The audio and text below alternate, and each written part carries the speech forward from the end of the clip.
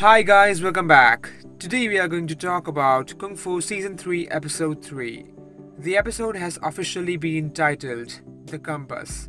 In this episode, we will finally get to see the reunion of Henry and Nikki because they both parted ways in the last season.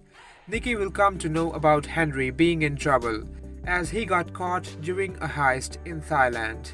Obviously, the first thing she will do is make a plan to get him out of there.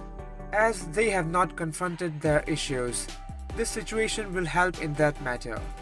Meanwhile, Ryan will again be seen taking relationship advice. We know how he is. As Mei Li is going to reopen the Harmony Dumplings, Jin and Althea will also be seen helping her out. So guys and girls, stay tuned for further more updates, and if you enjoyed, please like, comment, share and subscribe if you haven't. Thank you.